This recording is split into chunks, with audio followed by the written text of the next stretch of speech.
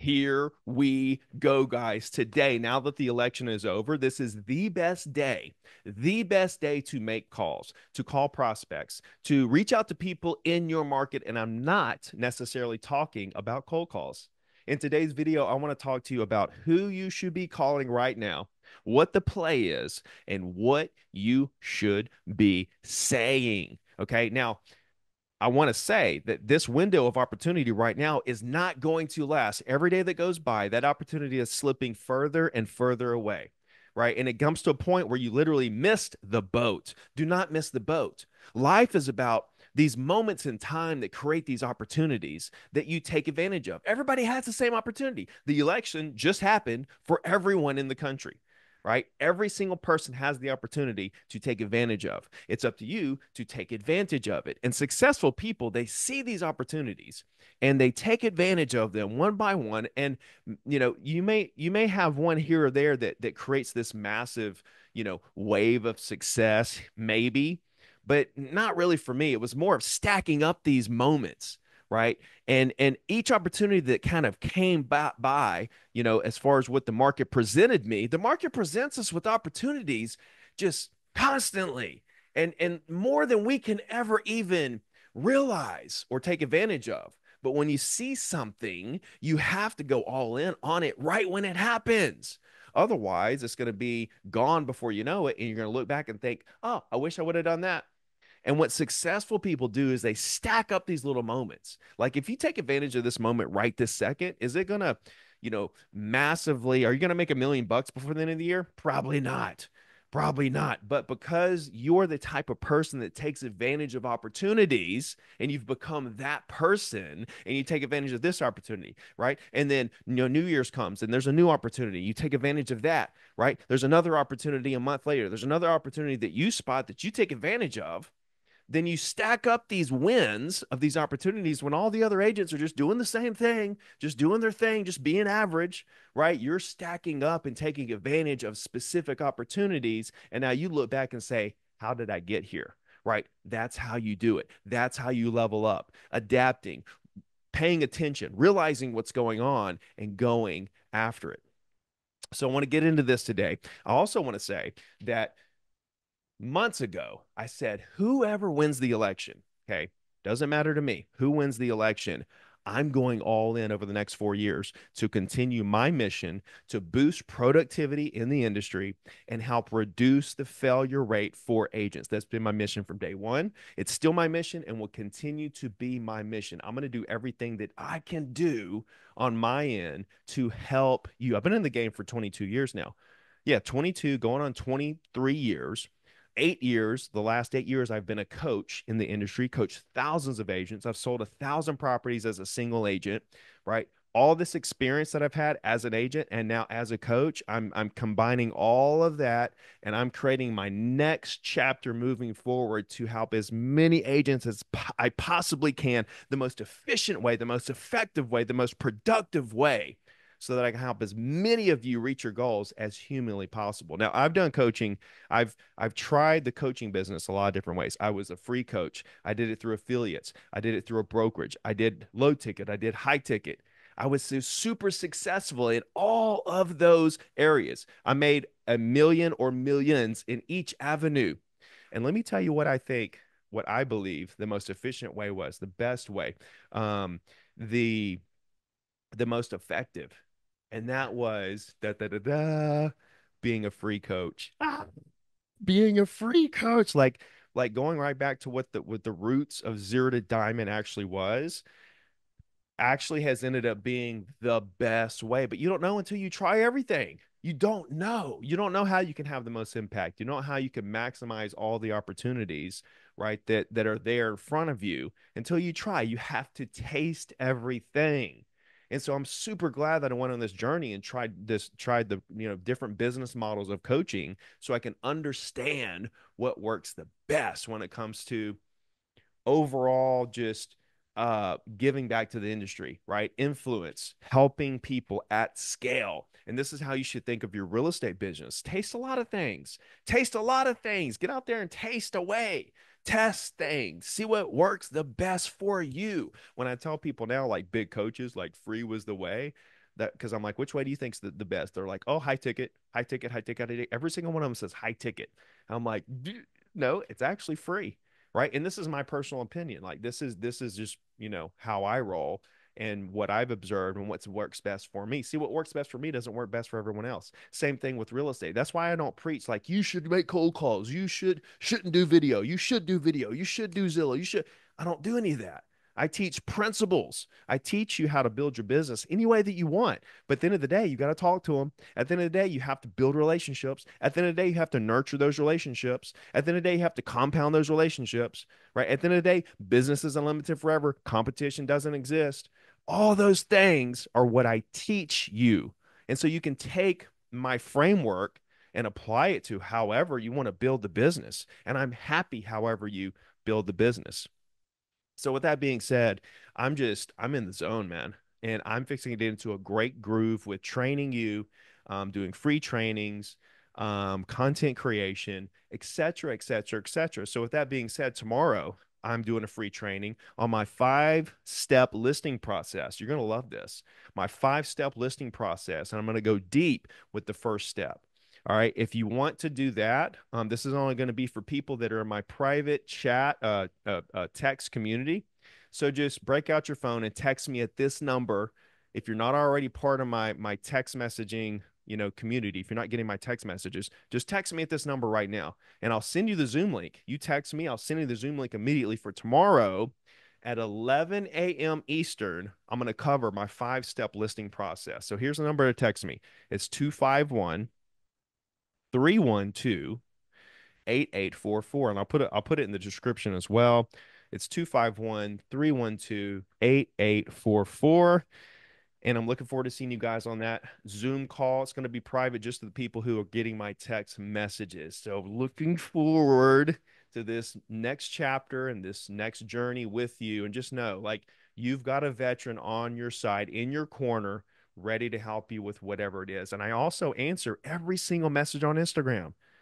I answer every single DM myself. So if you have questions, if you need anything, whatever the case may be, just message me on Instagram at Ricky Carruth, and I'll be right there for you. So let's get into the strategy here now. Now that we're past the election, now that we have this amazing opportunity in front of us, let's talk about what we should do. Okay. So there's two paths. The first path are people that you talk to that said, I'm waiting on the election, right? I might buy or sell, but I'm going to wait on the election. I want to see what happens with the election. Okay. You have that path. Okay. And if you've been following me and applying what I've been teaching, then you should have a massive list of people who said waiting on the election. Okay. You should have a massive waiting on the election list of buyers and sellers in your database ready to roll. Okay. Now, if you don't have that, then I want to talk about, after I go through the strategy with those people, I'll come back to you and talk to you about what you should do, because I'm going to put a script in the description. I'm going to put some tools and everything else that you need if you're just starting from scratch. If you don't have anybody to call, etc., I've got a strategy for you, and I'll put all that in the description, and I will talk about that in just a second. So let's go back to the list. You've got this list of people who have said, I'm waiting on the election. So first off, let's back up. If they tell you that they're waiting on the election, we need to understand the psychology behind why they're waiting on the election. Okay, so I'm not just going to say, okay, I'll call you after the election. I'm going to go deeper with that. Okay, so what are you planning on doing after the election? Does it matter who wins the election? Right? And I'm trying to understand if they're blowing smoke at me, if they're just using this as a decoy, as just a defense mechanism to make me go away, or if they're actually serious about buying or selling something after the election. I've got to establish that in my mind, either way it goes, before I can move forward, before I understand what I'm going to do. And even if they're blowing smoke, right? And they kind of continue the charade, and they kind of still continue to play it off. They don't give any direct answers, but they're still kind of like, yeah, yeah, do it after election, call me then. Keep them on the list. Anybody that said, even if they're blowing smoke, anybody that said, I'm waiting on the election, bingo. You should be calling every single one of these people. Okay. You should be calling every single one of these people now, because you've already established the first connection, right? These are warm leads. These aren't cold calls anymore. These are warm leads. I've already talked to you, right? Hopefully you've done what I teach, and you've sent out, emails thanking them for their time on the phone. Here's some market information or a handwritten letter, thank you card. You've got them on your weekly email lists and in weekly emails. They're starting to become more and more familiar with you. The election hits, and boom, here we are. And now we're talking. You said after the election, we're talking after the election. This is the scenario that you want. It doesn't matter if they're not going to do anything. Okay. Remember, relationships over transactions. We're not trying to do a deal. We're trying to help these people do whatever it is they're trying to do. So before I can do that, I got to understand what they're trying to do. Before I can help them do what they're trying to do, I have to understand what they're trying to do. So that's my entire objective when I'm talking to these prospects. Like what exactly is it that they're trying to do? Okay. So an example, I'm going to call somebody back. And you can do this a number of different ways, a number of different ways. You can text them first. You can, there's a lot of different like things that people like to do, especially people that don't like to just call people. I just like to call people myself. I like to get it done, rip the band-aid off. Now I've made the progress now instead of prolonging the inevitable. And now I've got super hyper production. Now I'm in super hyper productive mode. That's where I want to be. I want my business to grow faster than anybody else's business in my market. And the only way to do that is to have more conversations than they do. Now, when I call them, I'm going to say, hey, how you doing? Right. So it's like ring, ring, ring. Hey, Mr. Johnson. Hey, Mr. Johnson. It's Ricky Carruth over at whatever real estate company. I talked to you a while back. How you doing? Right? I talked to you a while back. How you doing today? Bam, bam, bam. They're like, great. I'm like, good. Me too, man. I'm enjoying the day. Isn't it gorgeous out there? Now you can go with that. That's my normal line, right? Part of me tends to think, okay, right there, I can actually, and you guys can download my trade up seller script, which kind of goes through this same framework in the beginning before I get to the meat of the call. There's a link in the description for that. If you want to have this.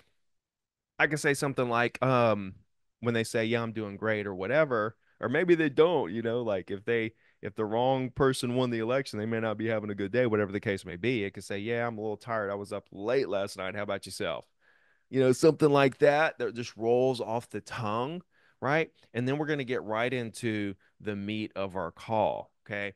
And depends on the relationship you have with this client. This is normally what I say for cold calls, but this is kind of like I'm imagining this is my second call. Maybe I talked to him a month or two or three ago, right? And so it's kind of like I'm warming them back up to get back in the game, and then I'm gonna drop it on them. Well, cool. I don't want to take it too much of your time. We talked right, a couple weeks ago or a couple months ago, whatever the case may be, about you possibly buying or selling whatever they said they were going to do, selling this house, buying something, whatever it was, because hopefully you went deep and you understand exactly what they're trying to do. Right. You're not just like, oh, you said you'd buy or sell something. No, you should be talking about exactly what they said they would buy or sell. Right. You should have went deep in the conversation before. Now, if you didn't, that's okay. You can still say something generic like, hey, I talked to you a couple months ago. You said you were going to do something you said you're going to buy or sell. You can do that, okay, if you don't have anything, and because you missed that step when you talk to them. But just remember this step moving forward. And when you talk to prospects and they're telling you they might do something, dig into it. Hey, I might sell in 6 months. Great.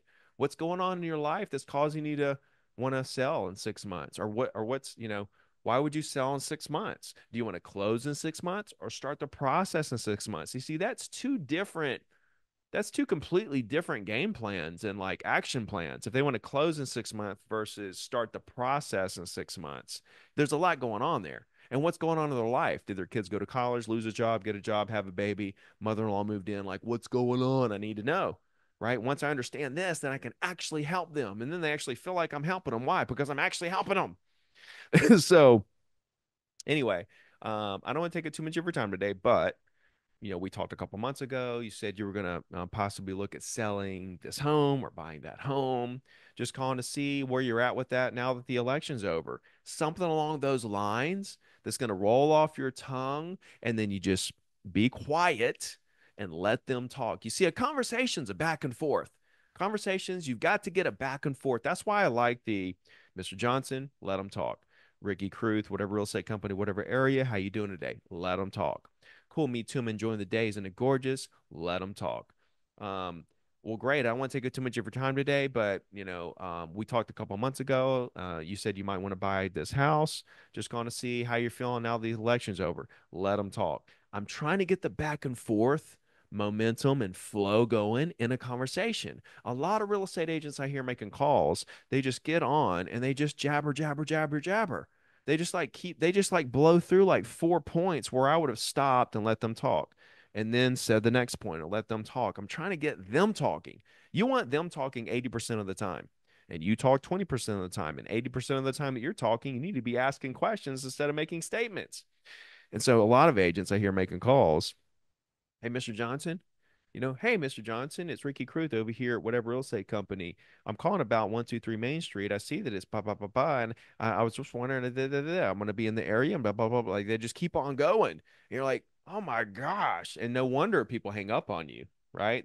It's not even a conversation. You literally could be you could have been an AI. You could have been a robot, just like a recorded message at that point. Like there's no conversation. It's just you talking. Well, guess what? That's not a conversation. Okay. You want to create conversations with people. Okay. So this is the strategy that I would go with immediately. And the further we get away from the election, the less oomph this is going to have with that list of people, right? When they feel like you're on it, they're going to be like, oh man, Ricky is on it. Or that's the kind of agent I want. Somebody who listened to what I said I wanted to do something after the election. And the moment the election was over, boom, they reached out to see what it is that they could do to help me. And they weren't high pressure. They weren't trying to get me to do anything. They were just sincerely trying to help me with whatever it is I was trying to do. That's my agent. And that, ladies and gentlemen, is how you build a massive business. So if you don't have anyone to call, that's okay. I've got an entire strategy. It's called the trade up seller script strategy. I've got it below. You don't even have to put your email in. Just click the link, get the script. I've got all the tools there. There's a RedX discount for you to get property owners' numbers. You can filter down to people that have smaller homes than the home you want to sell. You call them and offer that home. Hey, I don't want to take it too much of your time today, but I see you've got a 3 bedroom. Do you need a 4 bedroom? Because I got a really nice one right around the corner. I'd love to show you if you're interested. And then you just let them talk and see where it goes, right? I've got the script, I've got the tools, and I have a tutorial. The RedX tutorial down there is the best tutorial. I screen share. I show you exactly how to filter down the properties and everything. And on that video, I call live prospects. You can actually listen to me use the exact script, call people that have a smaller home than the one I target and work to set appointments and get new clients. Okay. So all that's in the description below. If you're starting from zero, if you're not, you need to call everybody that said they were waiting on the election to do something. Go deep with these people, create lifelong relationships with these people because they will do business with you forever. And that's how you build a massive business. Ladies and gentlemen, text me 251 312 8844 for the Zoom link for tomorrow, 11 a.m. Eastern. I'm going to cover my 5-step listing process, and I'm looking forward to seeing you all tomorrow morning. Until then, get on the phone and sell something.